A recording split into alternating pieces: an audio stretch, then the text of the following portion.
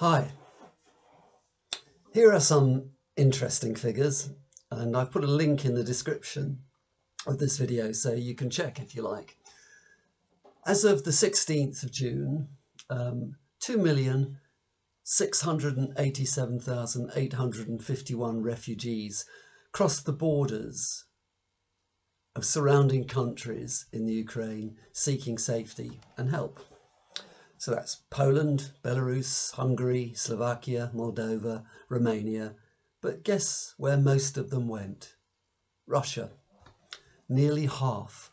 1,230,800 people crossed into Russia, where we are told all is tyranny and suppression. Big bad Putin can't be trusted for anything. Well, clearly over 1.25 million Ukrainians disagree. Now, of course, I presume a significant number are from the Donetsk region, but they are still choosing Russia, despite the overwhelming propaganda bombarding us daily. And that number going into Russia, 1,230,800, is 50% of the total number of refugees going to 36 other European countries. I've already made a couple of little videos about the Ukraine, how the reporting on it from the Western media is so biased, it's almost funny, which of course it isn't. Most people aren't interested in basic facts, such as the Ukrainian punitive treatment of its Russian-speaking minority for years, of the murder of 13,000 people in the Donetsk region from 2014 to about 2020. Of the fact that the Ukraine had the 6th most thriving economy when part of the USSR, and as soon as it left Russia, it plummeted to bottom. And 1 million Ukrainians walked out of the country into Russia again and Poland to avoid starvation.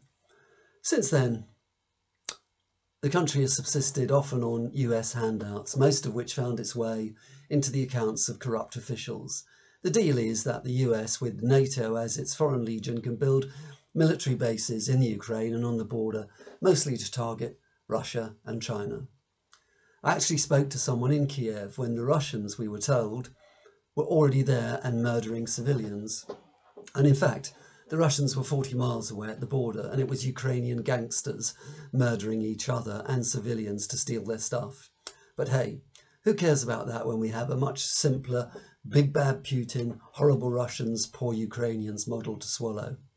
Also, if you think you can have a war without atrocities on both sides, then you need to read more history. If you don't want atrocities, don't have war. And the run-on effect of the propaganda surrounding this has been a liberal hand-wringing to welcome Ukrainian war refugees. You can't move in this country for campaigns and appeals to help Ukrainians. We do have a duty of care to genuine refugees, but the same virtue signalling embrace of war refugees wasn't extended to Iraqis or Libyans, Afghans, Syrians. I wonder why. No political capital there, perhaps, so the propaganda machine wasn't working in that direction. Of course there are Ukrainians who are suffering. What is galling is the exploitation of charitable impulses for political gain. Just compare this. In my local village newsletter was the following, and I quote, "We have become home again to refugees. Our first Ukrainian family arrived in June, mum, dad and 5 children.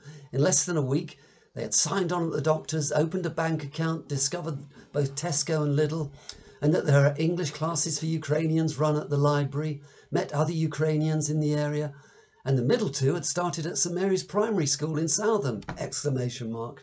This was thanks to a whirlwind of support from the sponsor, a team of villagers and other people for which they are very grateful." And then there's the usual requests for donations to the Church's Ukrainian Refugee Support Fund and an offer and a request for practical help. And then a few days later, somebody wrote in the new newsletter, "It's probably a long shot, but is anyone travelling regularly to Dayton Fields Industrial Estate able to give a lift to the father of the Ukrainian refugee family living in the village?" Alternatively, are you able to help with driving him to and from work as part of a rota of volunteers? And longer term, he's hoping to obtain a car. So this is just an interim measure. What you don't see in this newsletter, this rather self-congratulatory newsletter, or indeed anywhere in the press, is the following.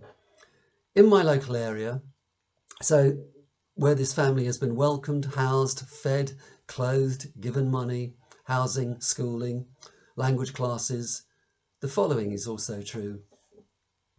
3,539 UK families and individuals have either lost their homes or been threatened with homelessness during the COVID-19 pandemic.